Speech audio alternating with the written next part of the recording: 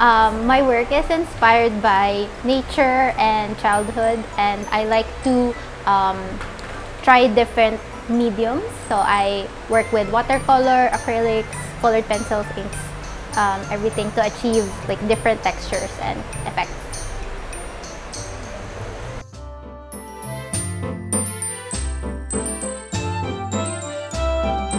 So this is inspired by my love of plants, and during the pandemic, I became a 100% plantita. So there, medyo nalulung ako sa pagkaka-gardening mode. Ayan.